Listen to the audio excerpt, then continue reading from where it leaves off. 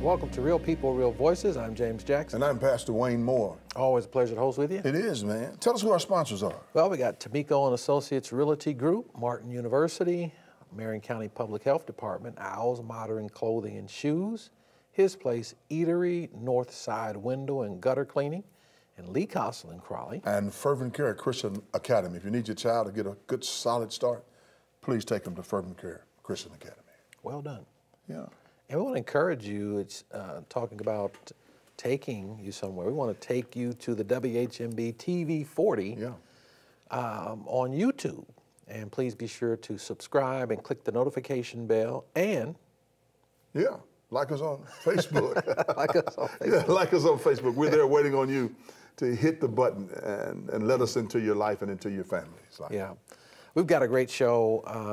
Mr. Torin Everett's going to be joining us here in just a moment. MD Wise. Yeah, that's going to be something people really need to listen to. Very important. And understand what he's talking about, because most people don't know about MD Wise. Yeah.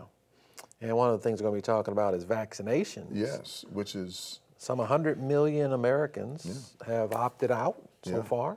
Only 166 million. I'm going to say it when others will not say it.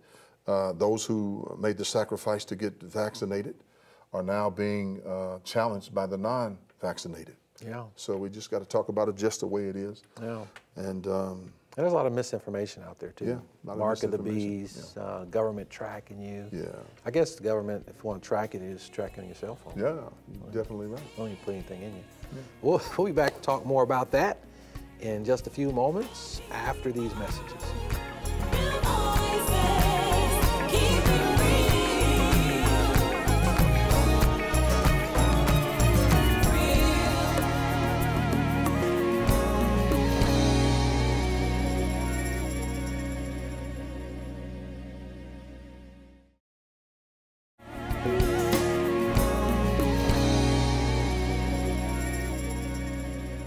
Welcome back, and we're joined by Mr. Torin Everett, and he is the Vice President of Health Plan Operations over at MD Wise. Yes, sir. Interesting name for a company.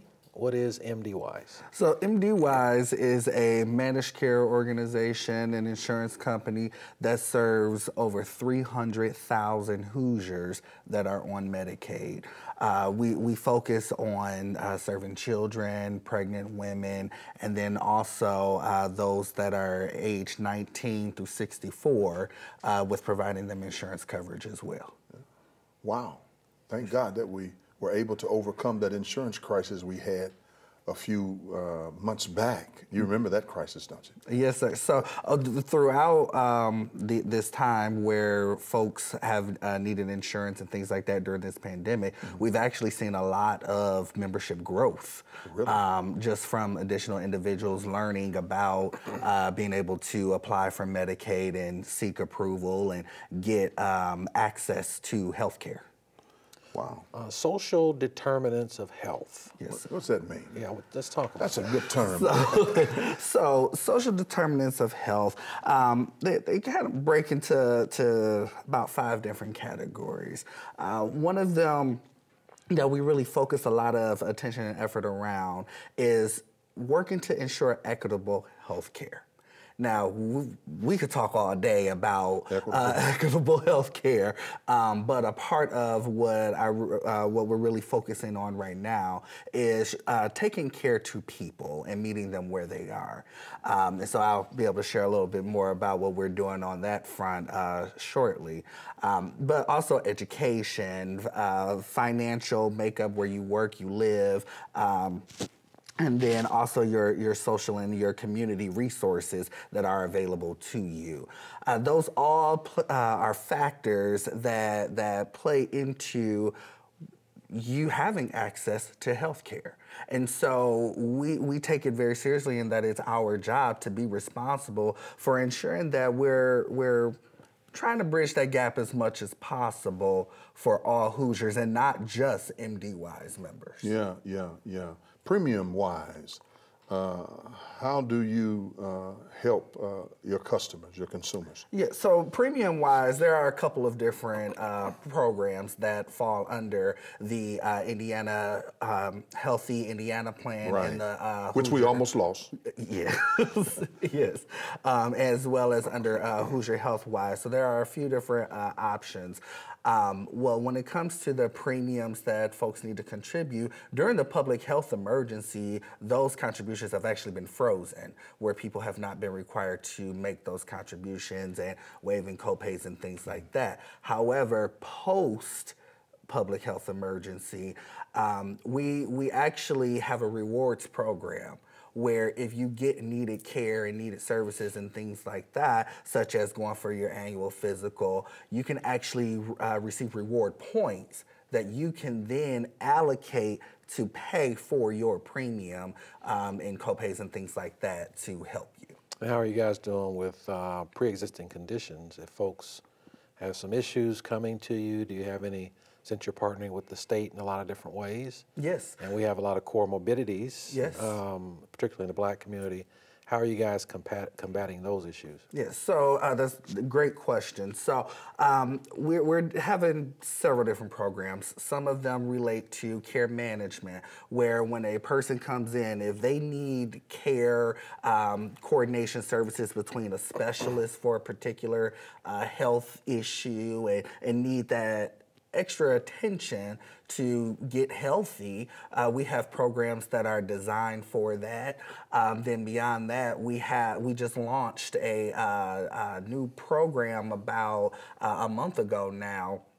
And it's you can go on our website. It's to access the program, gethelp.mdwise.org, and that's actually a platform that we have open to the public right now, where you can actually put in your zip code and search for different resources that you need.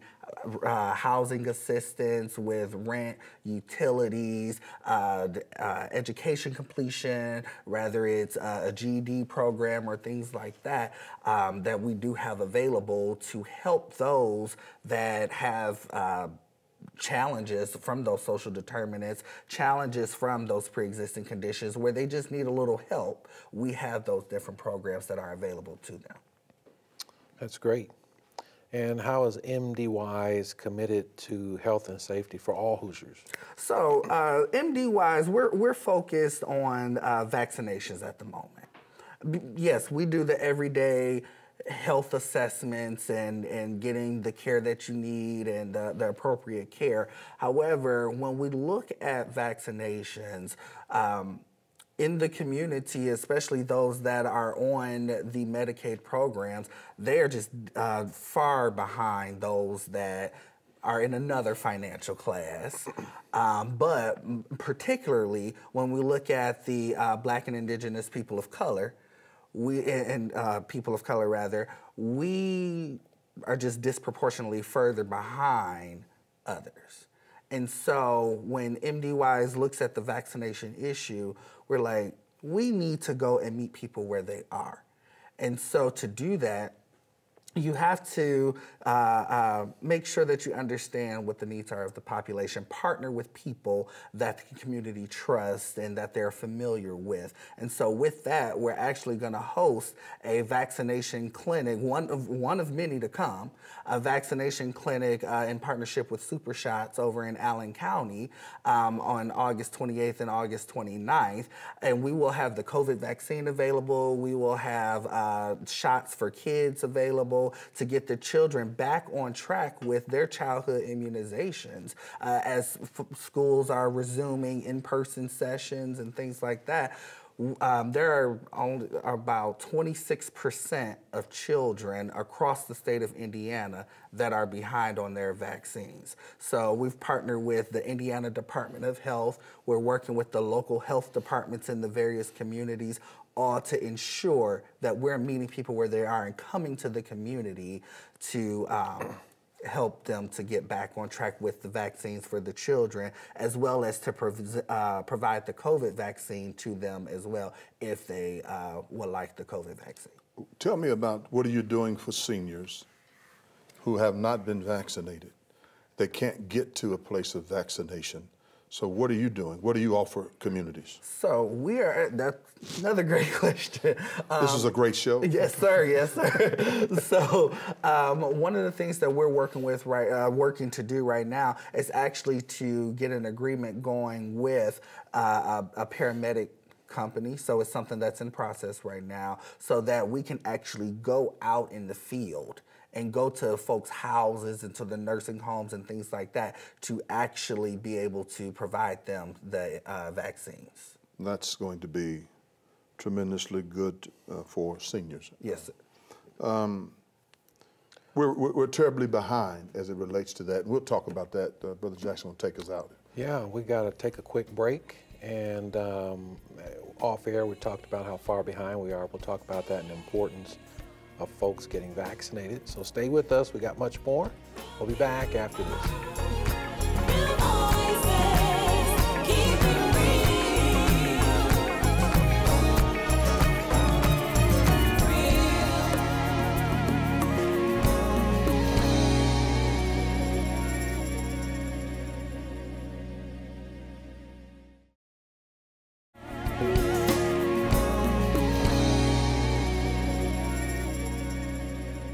Welcome back to Real People, Real Voices, and we're joined by Mr. Torian Everett, and we're talking about the different things that MDWise is doing to help keep us all safe to the best of their ability. One thing, and Dr. Moore talked about the vaccinations, we'll continue to talk about that. You mentioned in the first segment about children who are behind on their immunizations. Yes. And of course, we are seeing thousands of children across America now contracting COVID-19, which was something that epidemiologists and healthcare folks were not seeing that before, and now we're seeing it. The fact that children are behind on their immunizations, does this make them more susceptible and quite possibly contributing to these COVID infections? So actually, with them being behind, it does make them susceptible to other diseases and things like that. And also, when we talk about childhood immunizations and where they're behind, if you have a child who did not get the measles immunization, for example, to have measles and have COVID on top of that, that's not a good situation. And so as we talk about— Because your immune system's fighting on two fronts. Your immune system's already compromised. Yeah. Now you're adding COVID on top of it, which when we look at the children resuming in-person school and even hybrid in-person school going a couple days a week, you're putting other children at risk as well for contracting these different diseases and things like that. And so we're really trying to work to get these kids back on track with those immunizations. Wow, that's going to be a difficult task. Yeah. Yes, sir. Especially as we battle COVID, and then the new Delta variants, and then the Lambda variants coming behind that. I think people have played with their lives long enough. I think the messaging that was given some 2 years, well, about a year and a half ago, I think people have discovered now that this messaging has proven to be inaccurate. Mm-hmm. We were told children, because of their immune system, could not get COVID-19, but now here in Indianapolis, just in the few moments of school being in session, we have over 350 children already infected. And so what I'm saying in that particular situation is, you got your hands full. Yes, sir. You got your hands full, and people are who are vaccinated are being challenged with COVID-19 because of the non-vaccinated. Yes. And do you have any data, any numbers that talk about the non-vaccinated in Indiana? I do not have that statistic with me. But we do know that for the people who are on Medicaid, though, in the state of Indiana, only 22% of those Hoosiers are currently fully vaccinated with These the are COVID seniors vaccine. you're talking about, Medicaid patients. It's wide range, so children, Okay, adults, all right. seniors. 22%. 22% as of, I believe it was as of last week's data refresh, only 22% of the Medicaid population, which is a few million people in Indiana, are only 22% of them are fully vaccinated. And so a lot of it has been because of vaccination hesitancy and misinformation on social media or word of mouth or things like that. And so a part of MDWise trying to do their part to help educate people to get them to make informed decisions. We're doing these different webinars and things like that with experts to accept questions and have the experts provide answers to the attendees. And so back in April, we held our first webinar. It was a Take the Fight to COVID webinar where we actually partnered with the Marion County Public Health Department. Dr. Virginia Kane was on that panel. And we had Eskenazi representation on that panel. And we just took live questions from people who attended to try to dispel the myths and just answer whatever their concerns were that was preventing them from getting the COVID vaccine. So you will agree with me, Mr. Everett, that the messaging is wounded? Yes, sir. Oh, it is. Yes, wounded to say the least. Yeah. From I think a lot of it goes back to social media commercials, word of mouth, and just when we talk about minorities and Black people in particular, the history of where there are just people who don't trust vaccines and things like that has just really spilled over into this COVID pandemic. Because of the Tuskegee situation. Yes, sir. That's part of it. Yes. But when we talk about, Black population, that was being misinformed in the very beginning. Yes. So now people are waking up, and all ethnic groups are being touched. Yes. Immensely by this. Yes. Because it was navigated that it was Black and brown people who were suffering the most. That was never true. Mm-hmm. That was never true. What was true is that people were suffering the most. Right. And it was from all, whether it be Hispanic, Black, white, Asian, etc. All the whole population, no matter what the data and percentage was of each ethnic background, was touched by COVID-19. Yes. And a lot of people bought into that because they thought it was another Black disease. Yes. I don't know if you agree with that, but they did think that. Yeah. And we're just seeing it each and every day where there are just more and more people who are being diagnosed with having COVID. And we're seeing the numbers tick back up of hospital admissions and people dying from it. And, now some of what I have seen on social media are people who are actually crying out for others to get vaccinated. Right. Right now, you hear. Right now, but now they're crying out now that they've lost a loved one. Right. To this. Well, within the last 4 weeks, 107,000, 18 more hundred deaths right here in Indiana alone. So the numbers are ticking, and Delta is more aggressive and than COVID could ever be. I'm pretty sure you know about that. Yes, sir. Yes, sir. And so when we talk about educating people and things like that, this webinar that we have coming up. Talk about it. So on August 25th at 7 p.m., we will have a panel of experts to talk about the importance of vaccinations and take questions from the viewers. And if anyone is interested in participating in this webinar, they can go to www.mdwise.org/backontrack to learn more information about that webinar and how to participate in it. We will post the information on it. It'll be streamed right on Zoom, Facebook Live, as well as we'll have it posted online so that people can play back and watch it at a later time as well. So that we just are focused on Hoosiers staying healthy. That's what it boils down to, is what can we do to do our part to have Hoosiers stay healthy. And we combat this pandemic. And then the other part that we're doing is on August 28th and 29th, we're hosting our first of several Back on Track immunization events.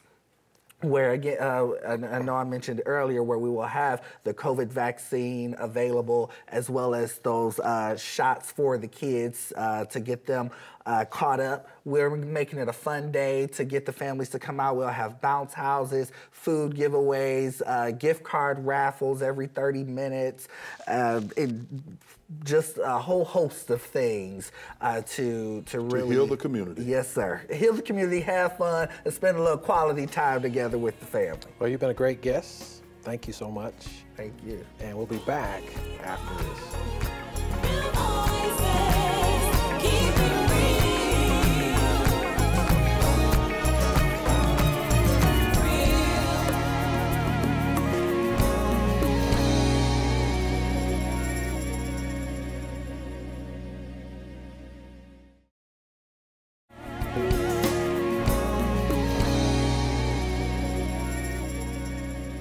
Welcome back to Real People, Real Voices. I'm James Jackson. And I'm Pastor Wayne Moore. And I'm Curtis Baker, your producer of Real People, Real Voices.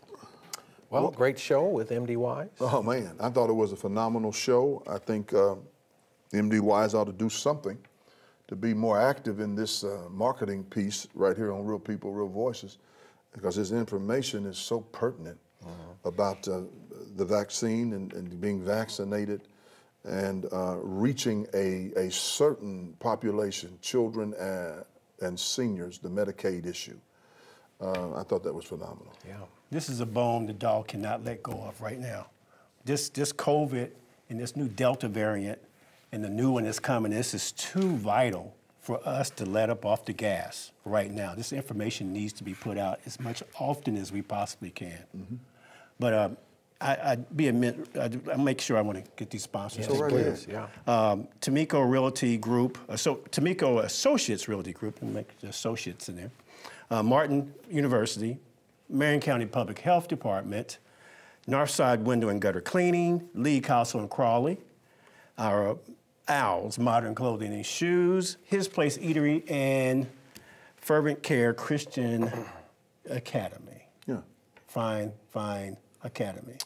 Wonderful cadre Tell your of aunt, support. tell your auntie hello, please. You know what? And she says hello to you guys. Does she? You know, I'm actually going, what I'm going to do, I'm trying to get to Kokomo soon and get her a cup and have her take a picture of it And send it back. and send it back so we can actually see what my Aunt Jeanette looks like. Hi, Aunt Jeanette. Hi, Aunt Jeanette.